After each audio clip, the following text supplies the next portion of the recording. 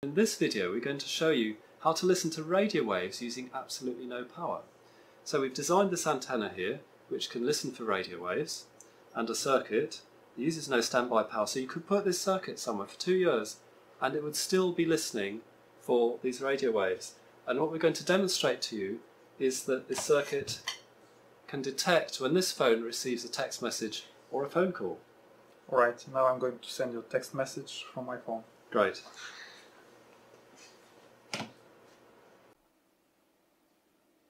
We're expecting the red LED to light up as the text message arrives. There we see the LED is lit up because the phone has received a text message and is broadcasting its confirmation. Next, let's try a phone call.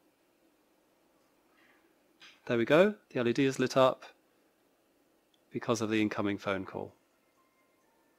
We're now going to show you how the circuit works. We have an antenna that receives radio waves. Then a rectifier takes the signal from the antenna and generates stable voltage. Here you can see the antenna and the rectifier.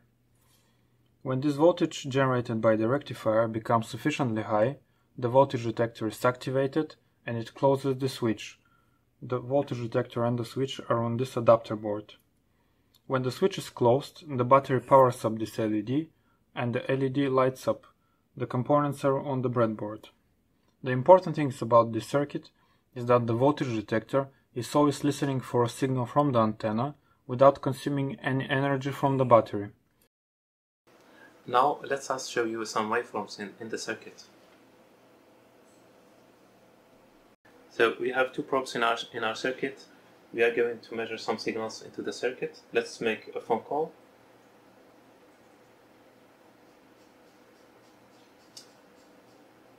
So here you can see